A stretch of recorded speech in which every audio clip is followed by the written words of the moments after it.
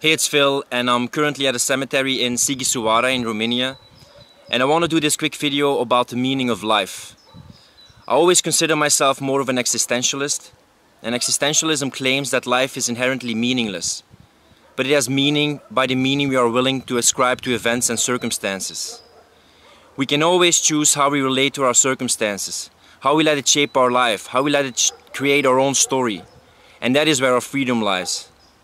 It reminds me of a quote in the book Man's Search for Meaning by Viktor Frankl, and he says, "Man is not searching for happiness, man is searching for a reason to be happy." So, if you can find a reason for the things that happen in your life, and the attitude you got, the character you developed, that's your strongest asset. So it's not that circumstances define you, you can define your circumstances and how you relate to them.